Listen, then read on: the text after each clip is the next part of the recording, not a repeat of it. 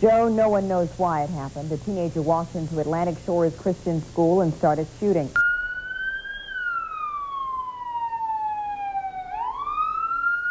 In 1988, Officer Curtis was only in 8th grade when he was in the room right next to the shooter. The sights and sounds are still very vivid for him 25 years later.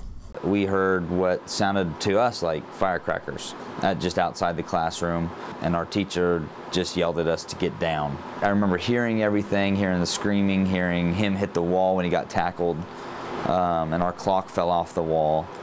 The shooter was Nicholas Elliott. Officer Curtis had been acquainted with him. Elliott's motive was to seek revenge for bullying from another student named Jake.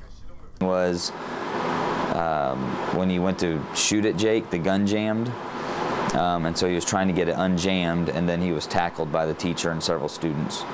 After having been through such a traumatic event, it impacted a young Officer Curtis, who hoped one day he could prevent such things from happening.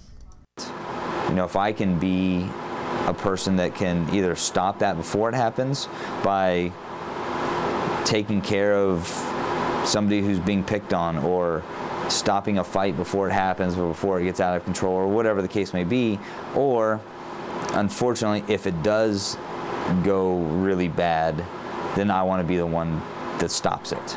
Officer Curtis is always reminded of the shooting as he walks our halls. It makes him think of the what-ifs and how he would react.